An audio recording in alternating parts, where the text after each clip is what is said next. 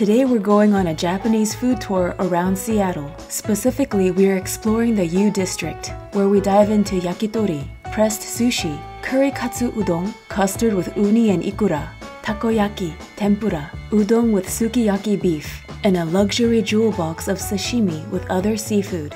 Between the Japanese meals, we explore a popular street referred as the Avenue. We check out secondhand shops, a used bookstore that opened in the 70s, and go on a nature walk nearby. All this and more in the official Part 1 of the Japanese Food Tour in Seattle series. Remember to like this video to support us and our channel. Hello darlings! Who's excited for another food exploration? We've tried Japanese food in Washington before, but it's our first time checking out the University District. The University District is the area around UW, the University of Washington. We just drove down a street and there are so many food options. Before diving deep into the food tour, we want to thank Bookstore for sponsoring this video. Bookstore is a premium Japanese snack subscription service that delivers original assortments of Japanese snacks and tea pairings. Every month, you get a box with a different theme, and the snacks are always different. Bookstore partners up with family snack makers who've been making treats for over 100 years. Some of these snacks are crafted just for Bookstore, so you won't find them anywhere else. This month, Bookstore has an extra special box for Sakura season. Sakura is the Japanese word for cherry blossoms. They bloom across Japan every spring. It's a tradition for people to gather and enjoy their floral beauty. Why don't we try some snacks? Whoa! There's this jelly with actual sakura inside! Each Bookstore box comes with a culture guidebook, and here they explain more about Sakura season. It also tells you details of each snack. Ooh, Ichigo milk marshmallow! This thick, curvy one looks good! Sakura sweet cookie. This one's a Sakura boucher. Inside is a sweet and soft cream infused with aromatic cherry juice. Ooh, that's what it is in the inside. Oh, there's a Sakura print on the top. It's like a sandwich cookie. The cream tastes like the color pink. It's a floral flavor. If you close your eyes and eat this, I feel like I'm walking through a garden. Next, let's try the plum kelp. This was made in collaboration with a decades-old kelp tea maker. It's a little sour because of the plum. Anyone who subscribes to Bookstore during March will receive a box of limited edition cherry blossom themed snacks. Use my code and link to get 10% off your own authentic Japanese snack subscription from Bookstore. Be sure to use the link in the description box or pinned comment. Don't miss out on this delicious gourmet journey through Japan. For more Bookstore snack reviews, watch towards the end of this video. It's 11 a.m. and the first spot we're going to just opened, and they sell udon. Mamio loves udon. It's the right weather for steamy udon. The shop we go to makes their udon noodles fresh in-house every day. You can choose to eat them chilled or hot, have them in soup or with sauce. They also have vegan and gluten-free options. Mamio gets a medium bowl of niku udon. I get a medium bowl of katsu curry udon. You can order 3 different sizes, small, medium, or large. After getting your freshly filled bowl, head on over to the tempura bar, where you can add on extra ingredients and sides, including spam musubi. We were the first customers of the day, but other diners soon joined in. The niku udon is served with dashi broth, sukiyaki beef, and onion. You can add on toppings like seaweed, grated ginger, and scallion. Got a side of kabocha squash tempura, takoyaki, and potato croquette. The katsu curry udon is topped with breaded and fried pork cutlet. Seaweed is optional. The seaweed looks slightly dry, so let's tuck it into the blanket of curry. Came with 2 packets of sauce for the cutlet. Pairing this meal with hot green tea. Mamio, because you're wearing like red colors, like you're blending with the wall. When you lift up the meat, it's so long, it almost looks like a thick bunch of noodles. Texture-wise, it's chewy. How's the broth? Very good. Oh yeah? Yeah. A little sweet and gingery, teriyaki tasty. This is a time-sensitive food. I read in some reviews they want it to be like more piping hot, but we were filming, so it kind of cooled down a bit. Let's have a katsu first. The top is crispy, but the bottom, because it's been touching the curry, it's more soft. Now let's paint the tonkatsu with sauce. Sometimes katsu can be thin. This one's pretty thick. I grew up eating tonkatsu, and this is reminding me of my childhood. Mommy used to make it at home for me. Some parts of the end are like so thin and super crunchy, it's like a chip. We gotta talk about the noodles. Mamio says they're chewy and seems very fresh. At the time, she didn't know that they make their noodles daily, so yeah, fresh is the accurate description. The udon noodles are thick like these chopsticks. Even their colors are similar. 너무 맛있어. Alright, the seaweed has hydrated, it's expanded. When you eat the curry udon, you have to exercise a little caution because the curry like splashes. We ordered medium bowls, but the small would have been plenty enough. We are so full. If you're into people watching, you have to sit by the window. You could see every single person walking by. Guess what time it is? Takoyaki o'clock. Takoyaki is a Japanese street food, basically grilled balls filled with octopus. It's often topped with bonito flakes. Ours is a skewer of 3 balls with a zigzagging white line of sauce, sprinkled with seaweed. Very mayo-licious. So you have the choice to add the sauce or not. But I like to have it without sauce. This is my favorite pumpkin.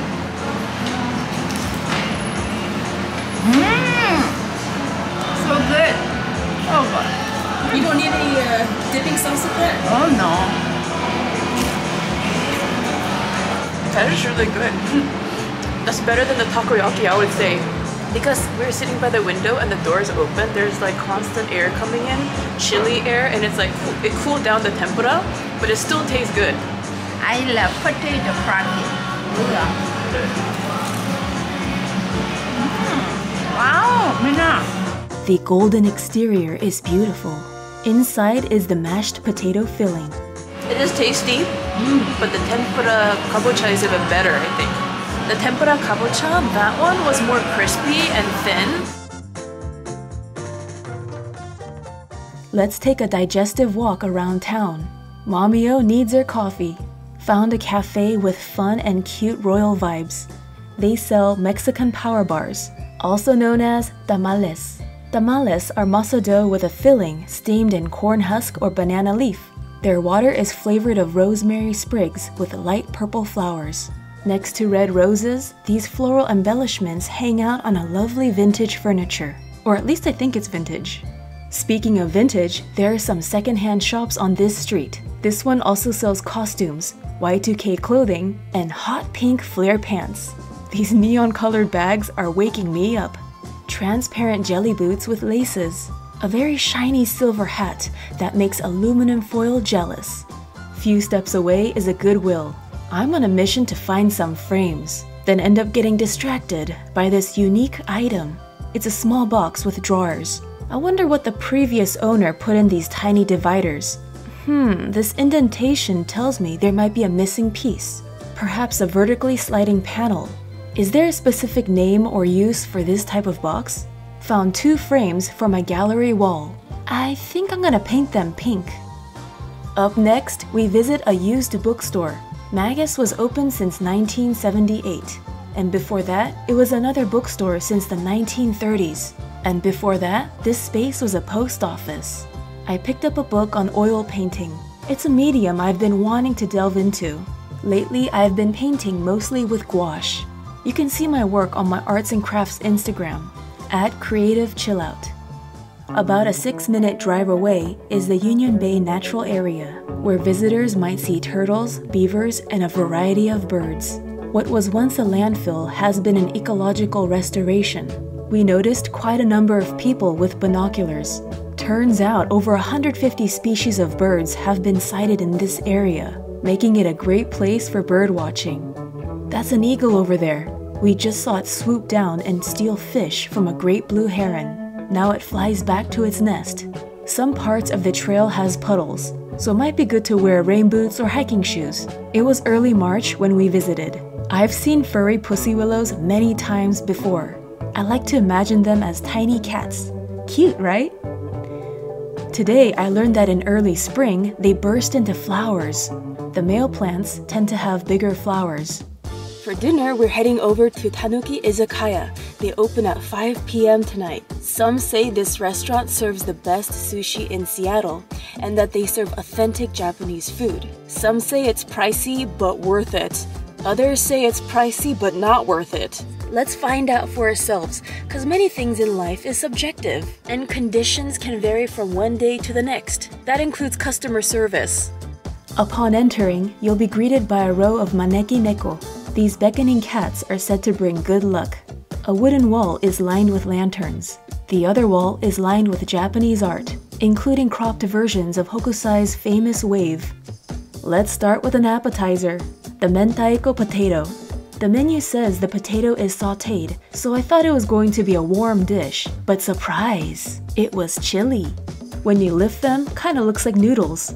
It's refreshing and spicy, also creamy. Negima yakitori. These are chicken thigh skewers with scallion. You can order it with shio or the chef's special onsen egg dipping sauce. We got tare sauce. We recommend the chicken thigh because of the texture. It's so bouncy and soft. In terms of flavor, the outside is seasoned, but when you get to the inside, the thigh flavor takes over. I like to say this is the best skewer I ever had. The best. The best ever. That's an inside joke for those of you who've been watching our videos. Hello to the chawanmushi, steamed savory custard with house-made truffle sauce. We added on ikura and uni. Ikura is salmon roe, uni is sea urchin. That is really good. When I was reading through Yelp and Google Map and all kinds of reviews, this is one of the recommended dishes, and I'm glad we got it. It might look like a cold dish, but it is warm and steamy. The custard is soft like a sundubu. The custard is made with fish broth. There is plenty of custard at the base, so be sure to mix it with the ikura and uni. The add-ons are what create more flavor power. The star of the night is the luxury 9-slot jewel box. It's got sashimi and other seafood.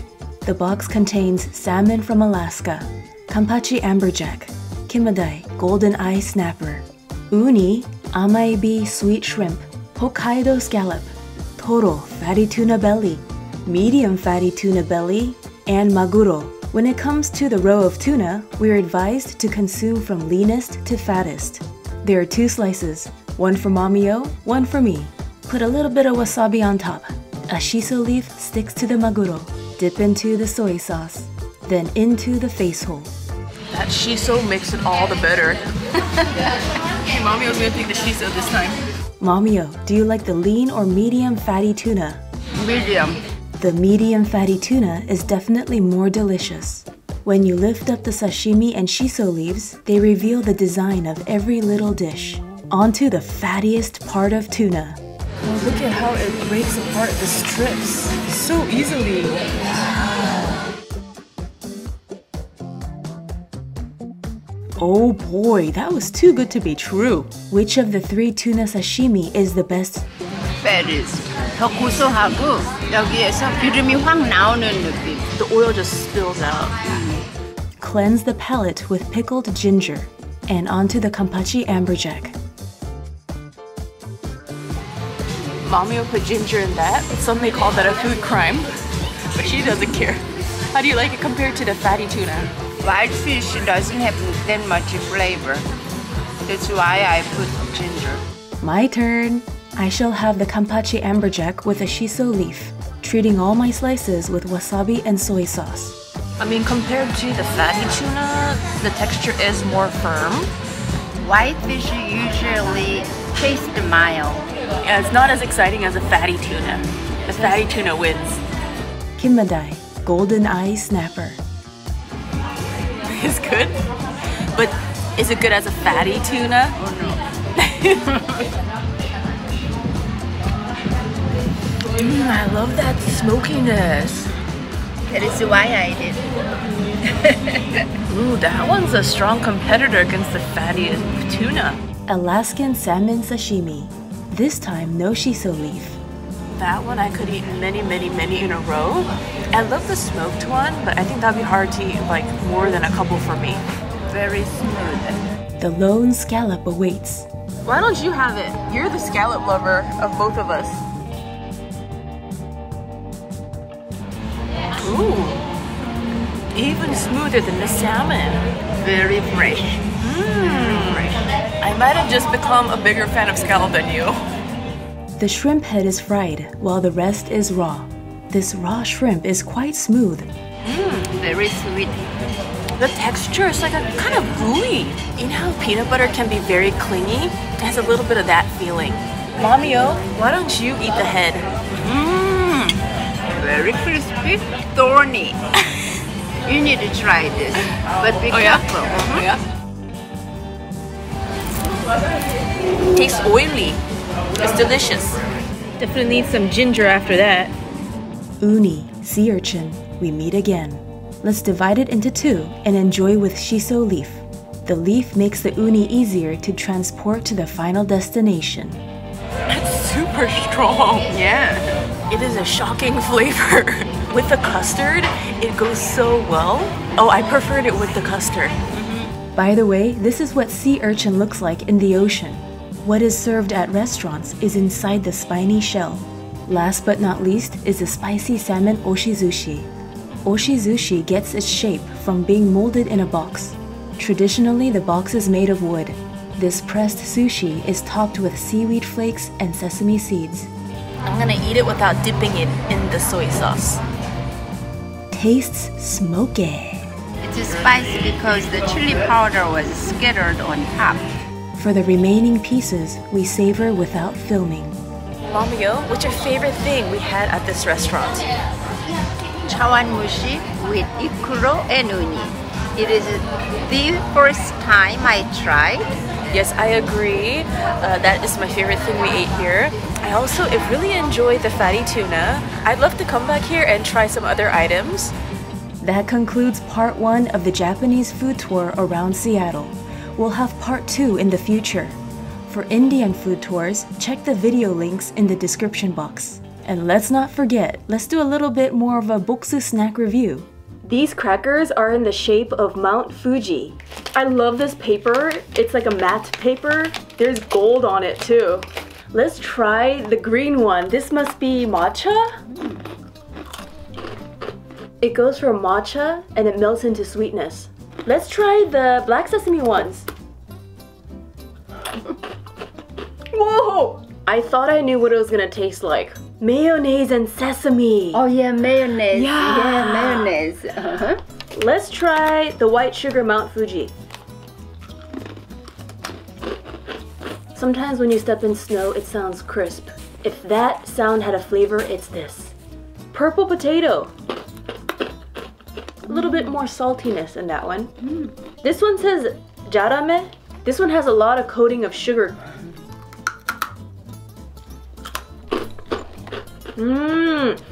It tastes a little soy saucy. The 6th Mount Fuji is red pepper. Yeah, spicy, looks spicy, yeah. It starts off mild in flavor and then the spicy. Wow. This is a fun one. I love how they come in 6 different flavors. 7. No, 7, yes. I love this paper. I think I'm gonna have to keep it and craft with it. I know. I knew that. I keep a lot of things to craft with. What should we try next? Gobo chips. Umakara spicy mentai burdock chips. These shatteringly crisp chips. Shatteringly. I like that word. I might use that in future videos. They're fried and coated in kodro. Oh, that's the kodro, mentaiko. Those colors look like summer. Shatteringly crisp. Wow. A lot of the shapes are like rectangular, but some of them are rectangular and curvy. Spicy. But less spicy than the Fuji mountain. Thanks again to Bookstore for sponsoring this video. Remember to use my code and link in the description box to get 10% off your own authentic Japanese snack subscription from Bookstore.